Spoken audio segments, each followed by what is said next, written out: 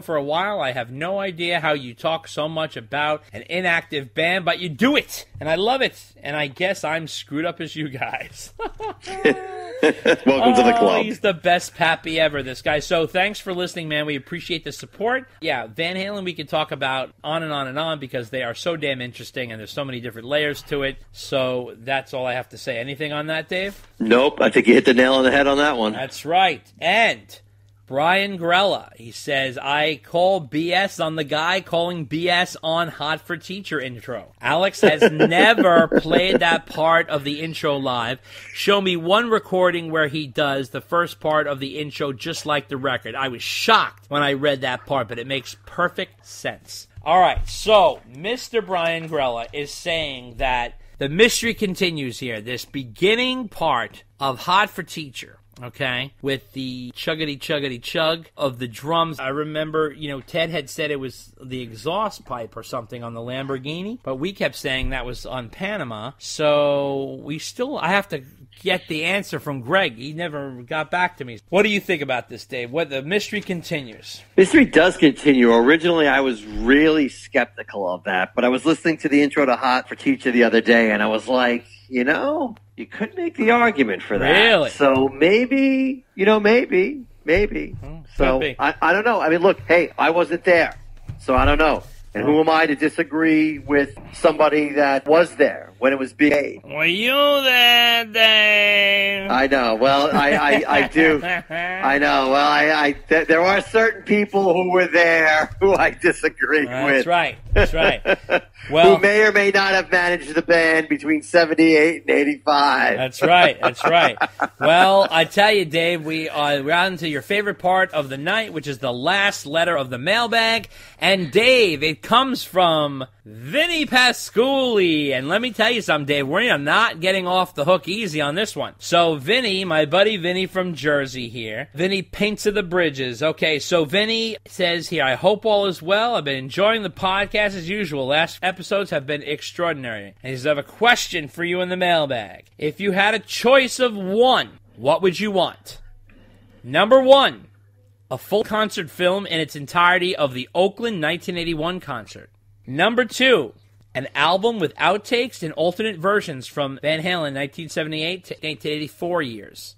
And number three, a new album and tour with the current lineup. Dave, what is your answer? Ooh, well, I think I would go with number one.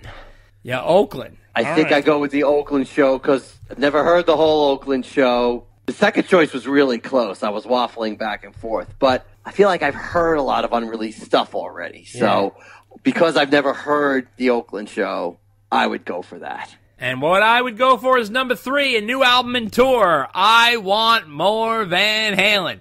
I have alternative versions of those songs. I have heard 1981 bootlegs. Give me another album and tour. You gotta be kidding me. Let's extend the party. That wraps up the mailbag segment. And we are on to our Sammy Summer Special. And it is all about Red. Dave and I go into a deep dive discussion on the 2011 memoir of the Red Rocker, Sammy Hagar. Oh, he gets dirty. He gets dirtier than dirt. He gets into the dirt of the dirt. And on top of that, it is followed by an interview with the co-author, Joel Selvin, who is a prickly fella, if you like to talk about it that way. He's a little bit of a prickly fella. But that's okay. He made for an interesting interview. And please say to the bitter end, because it's going to be like a Who Shot JR episode at the end. I'll let you guys figure it out what happened. So it's all coming up next. Take a listen. We don't plan anything. It just comes. And it's actually a strange phenomenon. When we get in the studio and whoever it may be coming up with the seed of an idea, it just snowballs. We all get excited and a lot of times it starts out with a drum beat. Check out the new podcast, The Rock Quarry, your place to hear in-depth interviews with some of rock's most colorful characters, with your host, entertainment journalist David J. Criblay. The Rock Quarry is available for free on Spreaker and iTunes. You can check us out on Facebook at The Rock Quarry Podcast, on Twitter at Rock Quarry Pod, on Instagram at The Rock Quarry Podcast, or email us at therockquarrypodcast@gmail.com. Oh, hi there. Al Dukes here from the Boomer and Geo Show and WFAN. And many years ago, I also produced the David Lee Roth Show on K-Rock. You're listening to Dave and Dave Unchained. If you would like to send us a letter asking a question or making a statement or whatever you'd like to say, you can send it to ddunchainedpodcast@gmail.com. Oh, there's every part of me, from my hair to my toes, miss my friendship with Eddie and Alex Van Halen. I think Alex and I are probably still good friends. Eddie and I, we hit a real hard bump in the road. It's kind of like, you know, a relationship with a partner, and and things go so wrong, you just don't feel like you could ever let that go, But we'll see. I mean, because I think I can let anything go. I don't know if Eddie can let anything go. Maybe he can. But right now, there's a lot of resentment built up. It's almost like there's so much anger that I don't even want to run into him. I used to always say, if I ran into him somewhere, it'd be like, oh, Eddie, how you doing? Big hugs and kisses. I don't think it'd be like that right now. I think it'd be like, you did this and you did that. We'd get in each other's face. It got real ugly. Okay, ladies and gentlemen, we are here discussing something. Dave and I have been talking about doing this for years. So we originally were going to do this a while ago, and we held it off. And we have a reason, but we're not going to give the reason first. So we'll let you simmer on that for a minute. But we are talking about Sam's book, Red, from 2011. And boy, is this an interesting book. We all know that a lot of stuff Sam said here, he burnt many a bridge in the process of writing this book. And no one has spoken to Sam since in the Van Halen camp. And that's a good solid 10 years, so we'll have to see what happens. But we are going to focus on the main Van Halen portion of the book, because the book is, it's got many, many pages, and we don't want to get too bogged down with all the Sam stuff, because it gets into the weeds with his family and all this stuff. Nothing against Sam or his family or the Cabo Wabo stuff. We'll get into a little bit of that, but only when it's relating to the band. But we're mainly focusing on the Van Halen portions here, because we really want to take those out, extract them, and kind of analyze them a little bit. So, Dave, what was your overall impression of Red when you first heard it was coming out and after you first read Red? That's what I said. Some like it hot. Right. Some like it red. Right. So when I first found out Sam was writing a book, I was excited. Right. Because a member of the band was going to be writing about things. Now, Dave had done that already. Right. But as I like to say, Dave was a little Bozy Bob. Right. Stream of consciousness. For sure. It was a good read, but it was tough when he's all over the place. Right.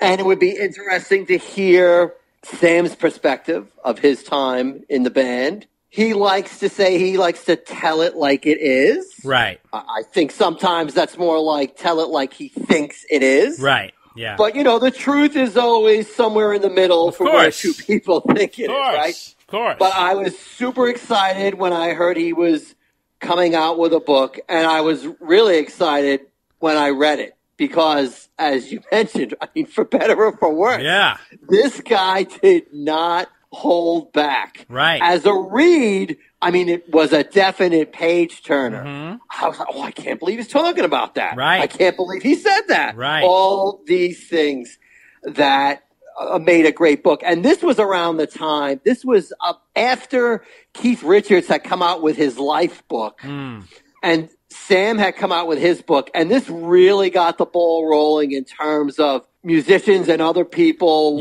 writing autobiographies. That's true. Or having people write. Everybody's doing them now. Right. And or other people writing authorized biographies. Sam always used to like to say it was Keith and me who got the ball rolling. Maybe. Well, that's Sam was one of the first ones after Keith. I'll give him that. Right. I tend to give more credence to Keith because Keith's book, really got a lot of press, sold a lot of copies. Even though I like to joke that a bunch of the book wasn't written by Keith because he couldn't remember it, so he had to have other people write it stuff. But it was still a great book. Don't get me wrong. Right.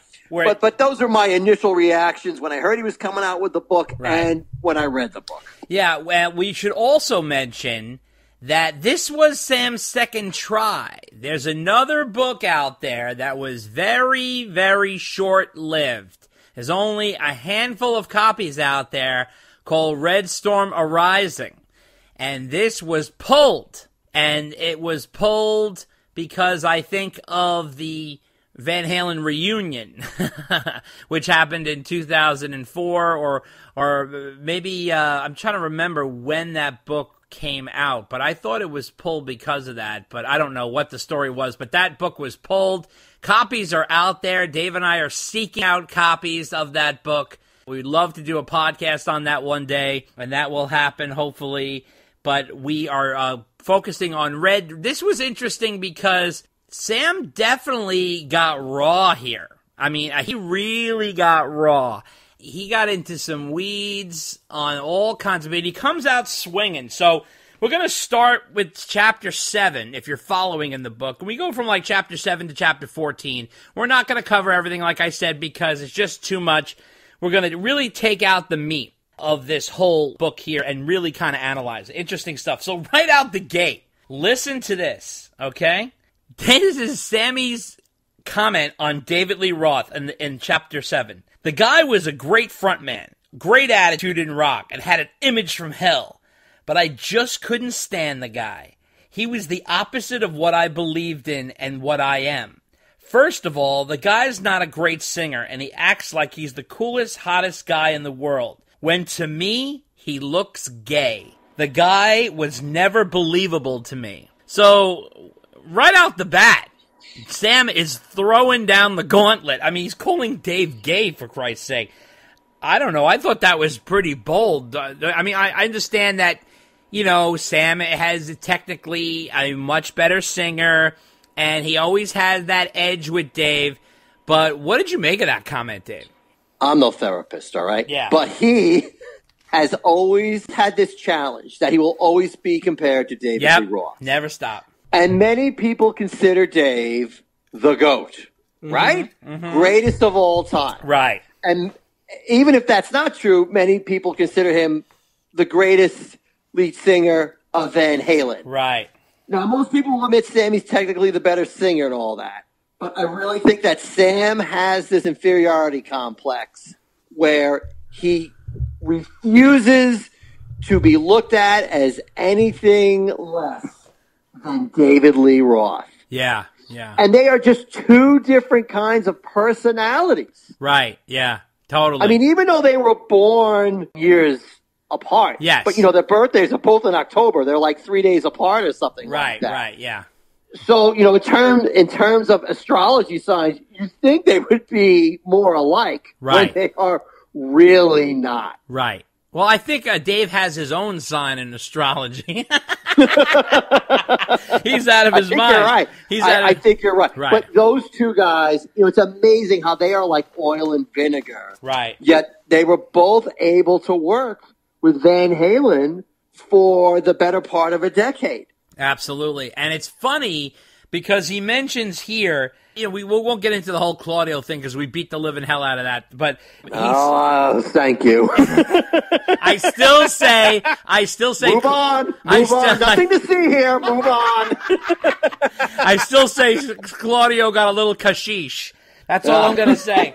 Claudio got a little spinach there, Dave. He got a little something there to be like, hey, why don't you, like, just like you said, and last, why don't you, next time you see it, maybe mention my name. You know. So anyway, so Ted Templeman told Sam, we all know about the opening in Van Halen, and in the book he says, who are they going to get? Ozzy, Ronnie James Dio, or me? Like, he acted like those are the only three options on the planet, which is funny because Ozzy, Ronnie James Dio, none of those guys are going to work at Van Halen. But, well, that's so funny that he puts himself in the same league as those two guys. Now, I'll be the first to admit that in terms of vocal ability, he's better than Ozzy. Yes. And he's certainly an equal with Ronnie James Dio. Right, Ronnie. No argument. Right. But in terms of gravitas, yes, he was not in their league. No, but not at that time, for sure. It's amazing because one thing that is a running theme in this book is the pomp that he